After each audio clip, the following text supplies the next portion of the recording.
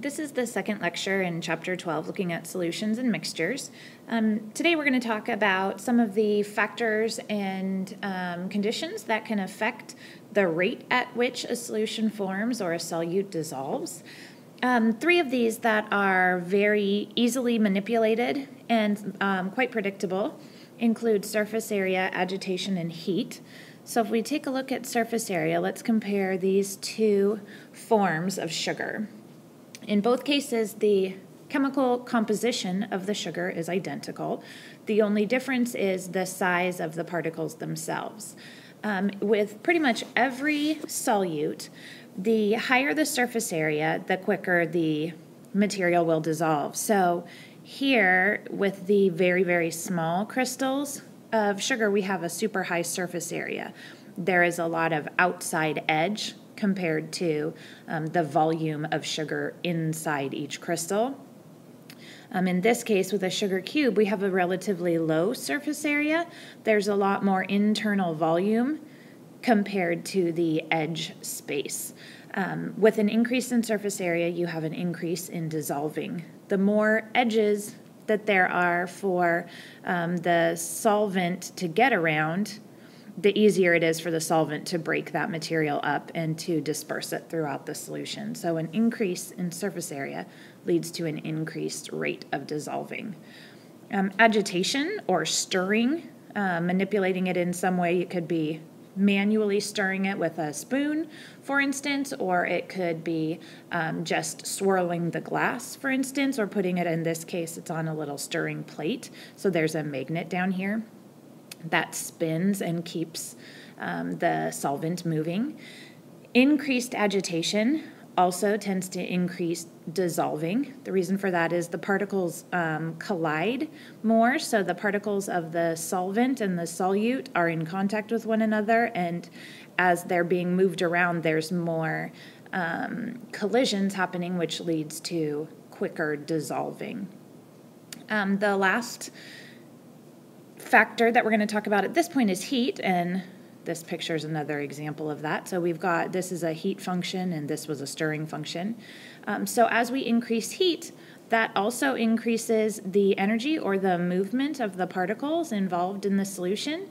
As those particles move more frequently, again, you are increasing the number of collisions, and increasing the number of collisions leads to an increased rate of dissolving. Solubility is a description of how easily something forms a solution, and there are some components to every solution that affect its ability to form. So we have the type of solute, the type of solvent, and the temperature of the environment in which we're forming this solution. So for every combination of those three parts of a solution, there is a limit to which the amount of solute can be dissolved in a given amount of solvent. That means that even though water easily dissolves salt, table salt for instance, there's only so much table salt you can add to the water before it quits dissolving. As we change the temperature, then the amount of salt you can add also changes, or as you change the amount of solvent or the type of solvent, things like that. This is described as solution equilibrium, and that is the condition where the amount of solute that is dissolving is exactly equal to the amount of solute that is recrystallizing or re-solidifying. So those two processes are in equilibrium, or they are happening at the same rate at the same time. And so that is kind of a static process, or the solution is in a state of being as dissolved as possible. When we reach that point where a solution has as much solute as it can possibly dissolve at that temperature, it is said to be saturated. So that basically means it's full of solute. As we lead up to that, when there is first no solute and all the way up until it becomes at equilibrium, the solution is unsaturated, so it's not quite full of solute. After the point of saturation, the only way to force the solution to include or contain more solute is to increase the temperature. So if we increase the temperature, many times that will allow for more solute to dissolve, and it will create what's called a super saturated solution. So it's more full than we would expect or predict it to be.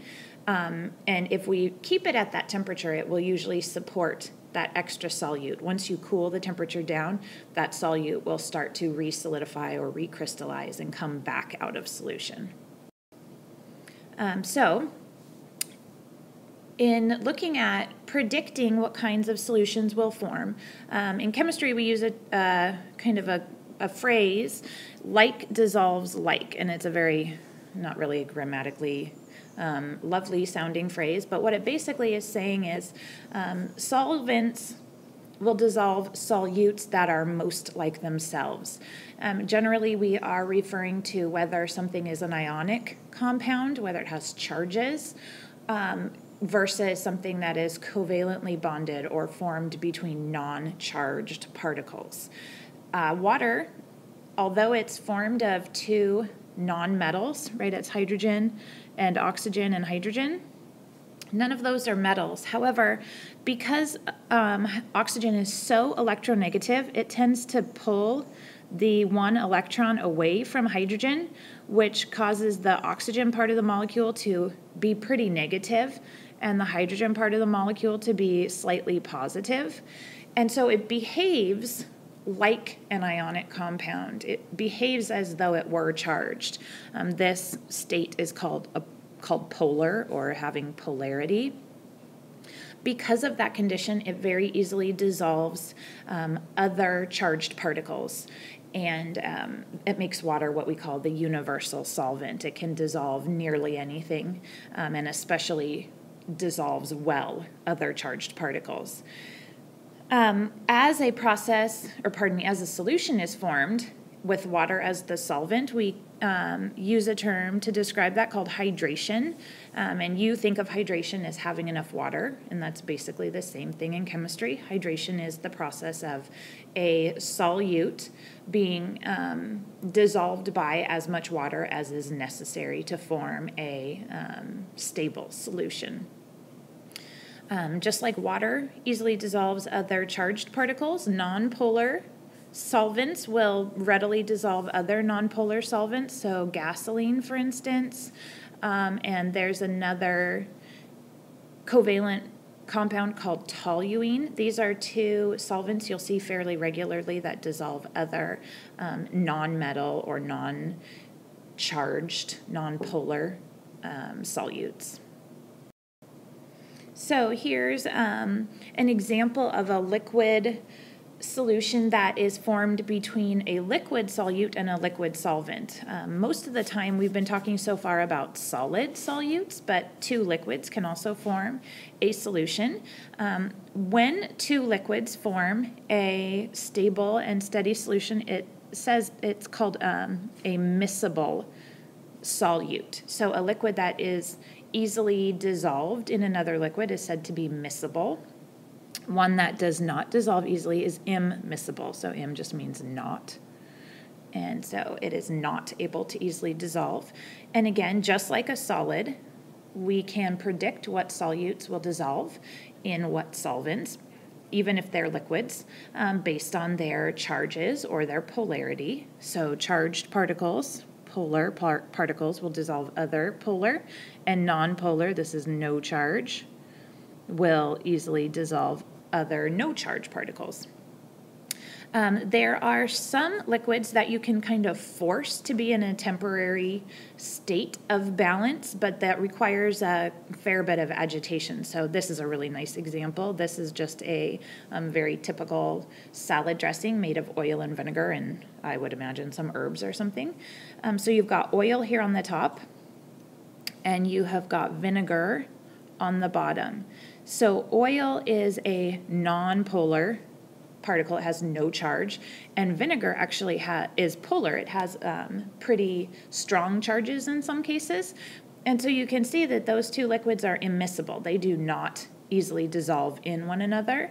But if you agitate this bottle, if you shake it up and down, you can get it to form what's called an emulsion. It'll sit somewhat together and look like a fairly uniform solution for a very small period of time. As soon as it's not being agitated anymore, it will go back to separating into its layers, because those two liquids do not like to be together. There are some other factors that will also affect solubility. So we've talked about temperature, agitation, and surface area. There is one that we haven't talked much about this year at all, but that's pressure. So the effect of pressure on liquid solutions is pretty minimal. We're not really going to deal with that one. But one that's interesting is the effect of pressure on the solubility of gases.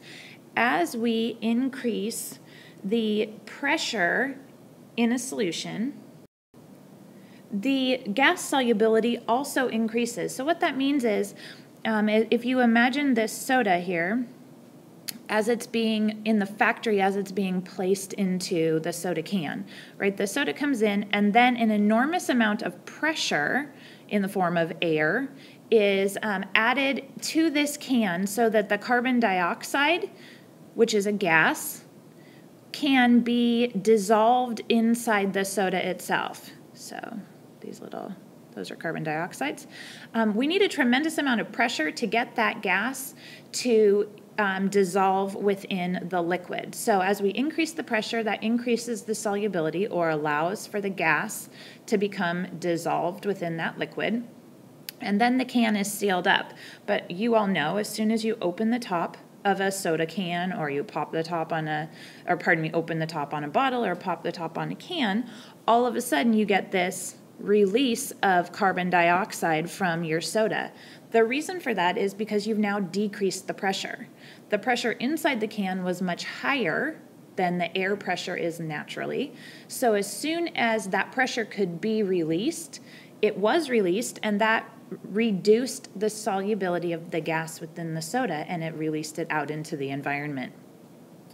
This process, or the escape of gas from a liquid, any gas from any liquid, is called effervescence, and you've probably heard that term before. The man who first kind of described this process and the relationship between gas solubility and pressure was a gentleman by the last name of Henry, and so we credit him by calling this Henry's law. Temperature, I mentioned at the very beginning in terms of solid particles or solid solutes. There's a very direct relationship. What's interesting is with solids, right, as temperature goes up, solubility goes up. There's a direct relationship. But with gases, the relationship is an inverse. As the temperature increases in an environment, the solubility of a gas decreases. So again, think about your soda. As your soda gets warmer and warmer and warmer, if you take it out of the fridge, for instance, and leave it on your counter for a couple of hours, what you'll notice, in addition to all the gas escaping initially because of the release in pressure, also as the soda warms up, there will be a decrease in gas solubility, so that gas will escape more readily or more quickly from the liquid into the air, and it will become really flat in relatively small time. So that's a really interesting process that we'll look at some more in the lab. We're not going to deal very much with the solubility of liquids themselves because, again, those are a little bit less predictable, and so we won't worry about them as much. It's important to notice that there are a couple of exceptions in the condition of solids with temperature. There are a couple of solids that will decrease in solubility. These are exceptions to the rule. There are always exceptions to the rule. We're really not going to focus on them very much, but I just wanted to mention it. The amount of solubility, while it will increase pretty predictably with solids, it's not a proportional increase. Not all solids increase at the same amount. Their chemical properties have a lot to do with that. And so there are differences in the amount of solubility. While it goes up, some go up by quite a lot and some only go up slightly. We'll look more at that with the solubility table coming up. Okay, so the last two things we're going to talk about here, this is a kind of a fun science word. It's enthalpy, and it describes the amount of heat energy being produced or absorbed by any chemical. In this case, we're dealing with chemicals of solutions. So the formation of any solution will always change the energy of the components that go into that solution. So the solute energy will change, the solvent energy will change, and therefore collectively the making of a solution has an energy change.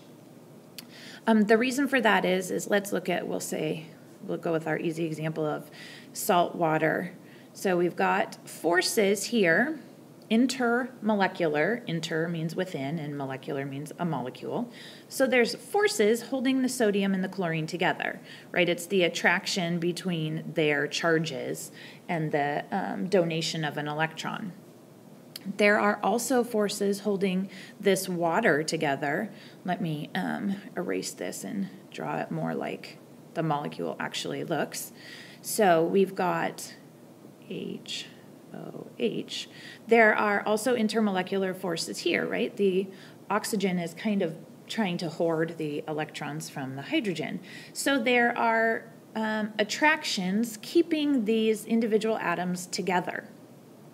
When we add them both into a solution, now there will be contact between the salt and the water, and so those intermolecular forces are being broken. As they are broken, energy is moving around, both within the solution and between the solution and the environment. If, pardon me, if the energy is being absorbed, then it's said to be an endothermic reaction, right? Endo means into, therm refers to heat. Exothermic reactions release heat. The net amount of energy absorbed as heat, so the amount of endothermic energy being absorbed, is called the enthalpy of solution. How much heat energy is the solution actually absorbing? There's a table in your book that shows the enthalpy values for several common solutions, solvents, and solutes. You'll notice that on that table, if you look at it, it's on page 416, you'll notice that many of the values are negative. That means that this solution did not actually absorb any heat, it released heat. So you would feel, if you were touching a beaker, for instance, holding that solution, you would feel it get warmer because it's releasing heat through the process of the solution forming. There are also many solutions that will get colder as you feel them, and we'll do some of these in the lab. When the solution forms, the beaker actually becomes cold, so that means that energy is being absorbed by the solution. It's pulling heat from the environment, both the air and the beaker, and it's using that heat energy to fuel or to help the solution be produced. So you'll see that on the enthalpy table as a positive value. Remember, the enthalpy of solution is how much heat is being absorbed. So a positive value is more heat being absorbed. And we will look at this a little bit more so you get some experience with identifying these two opposite conditions. So if you would please put together a couple of clarifying or other questions that you might have, and I will see you in next class. Thank you.